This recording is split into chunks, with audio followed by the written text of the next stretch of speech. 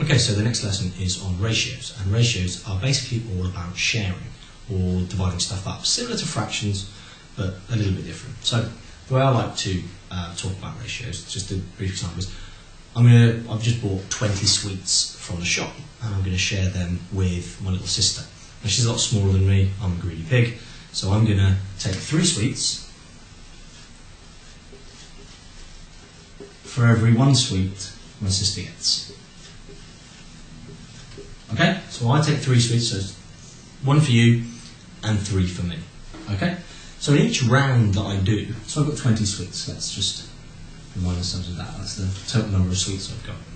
So in each round that I do, 3 for you and 3 for me and 1 for you, each round I do, I'm giving out 4 sweets, aren't I? I'm getting 3, she's getting 1. So there's 4 sweets in each round. So, how many rounds am I going to be able to do before I run out of sweets? Well, I've got 20 sweets, so I'll divide that by the 4. Will tell me how many rounds I'm going to do before the sweets run out. So I find that I can do 5 rounds of sweets. So, how many sweets am I going to get in 5 rounds? I'm going to get 3 times by 5 sweets in 1 round. So I'm going to get, in 5 rounds, I'm going to get 15 sweets. My little sister, she's going to get 1 times 5 rounds. So she's only going to get 5 sweets.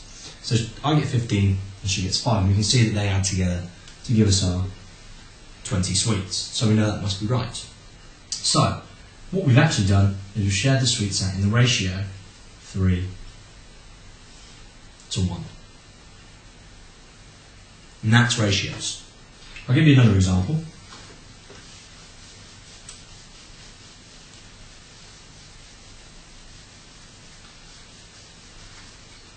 Okay, so this time we're going to imagine we're an Oompa Loompa working at Willy Wonka's chocolate factory and we're bagging up some Revels.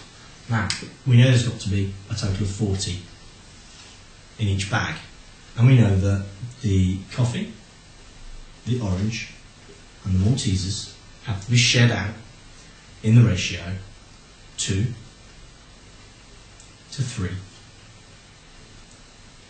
to 3.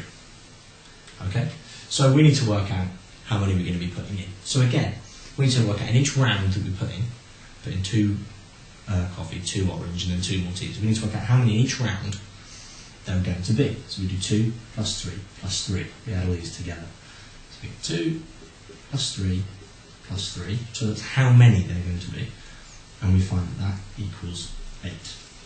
So, now what we do, work out how many times we're going to have to do that, so we do 4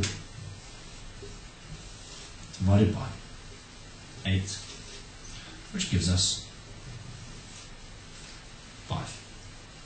So, how many coffee? So the coffee equals 2 times 5, which is going to give us 10. The orange equals 3 times 5, which is going to give us 15. And the Maltesers are the same as the orange, so we just don't need to bother doing the thing again. We can just write in 15. And we can see again, if we add these up, we get to 40. Always worth checking that at the end, just to make sure you've not made a mistake somewhere. But there we go, we find out that that is how many? And one last question.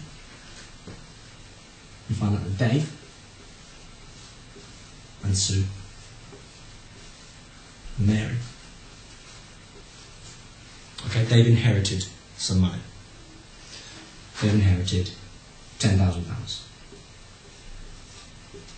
from their grandma. And she specified in the will that it must be shared out in the ratio 5 to 3 to 2. Okay, so we have £5 for David, £3 for Sue, £2 for Mary. How much money is going to be in each round? Well, we get 5 plus 3 plus 2, so that equals 10. Okay? How many times do we have to do it? We're going to have to do it 10,000 divided by 10. So that obviously equals 1,000. Okay? Dave gets 5 lots, so Dave's going to get 5 times 1,000, so Dave's going to get £5,000. So that's Dave's. Sue is going to get 3 lots, sorry, so she's going to get 3,000.